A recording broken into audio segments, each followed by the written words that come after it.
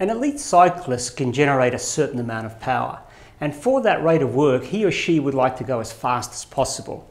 We can understand the aerodynamics with this equation. It tells us how the power to overcome aerodynamic drag, which is by far the most dominant, is related to the speed at which the cyclist is travelling. It relates to this, which is the drag force. Now this is a complex thing which relies on understanding the imbalance of stresses around the rider and the cycle, and we quantify that with CD, which we usually get from experiment, times the cross-sectional area times the dynamic pressure. Now in a scenario where there's no headwind, the power then is proportional to the velocity cubed. So going faster comes at a huge penalty. For example, if you double your speed, you need 8 times more power.